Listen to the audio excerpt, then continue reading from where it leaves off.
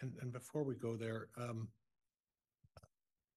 I'm going to hack this up because we've spoken before, and I think the first time we ever spoke, it was your boyfriend, right?